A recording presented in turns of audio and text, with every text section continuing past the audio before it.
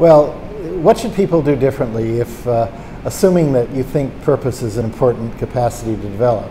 And by the way, I think that is settled. Purpose relates to everything from health to resilience to energy, motivation, drive. So purpose is important. It's a real asset in life. And what should people do differently? Well, first of all, it depends on who the people are. If we're thinking about people who are folks that are charged with educating young people, there's a lot of things they could do differently, starting with making the subject matter that they teach young people in school meaningful.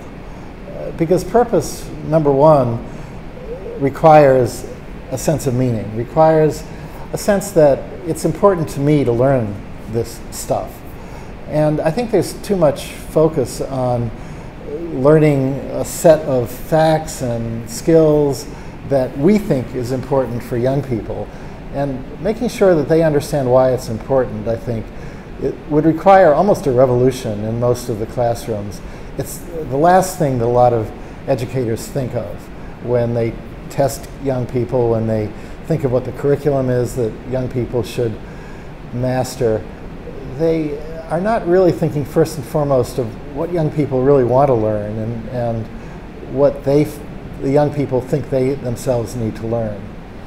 There's also a number of things that parents could do, including being a good mentor for young people. One of the findings that we had in every data set that we've looked at is that the social support from parents is essential for developing purpose, especially modeling purpose, being a purposeful adult, and talking to kids frankly about what it is that I in my life have found meaningful, and also frankly about what is not meaningful. Being honest with your with your children. And I think that those are conversations. I'll give you one example. A lot of the parents that we interviewed would say things like, well, you know, my child doesn't really understand what I do all day. They know that I go to work and I type stuff into the computer, but you know, maybe they really wouldn't understand much about it, so I never really talked to them about it. And actually, if you took the effort to say, what is the service to the world that typing stuff into the computer helps you accomplish? Maybe by the end of the day, you've done stuff that will eventuate in a truckload of sardines being delivered to Nashville, Tennessee. I don't know. But something for sure is happening because of what you did at the office all day.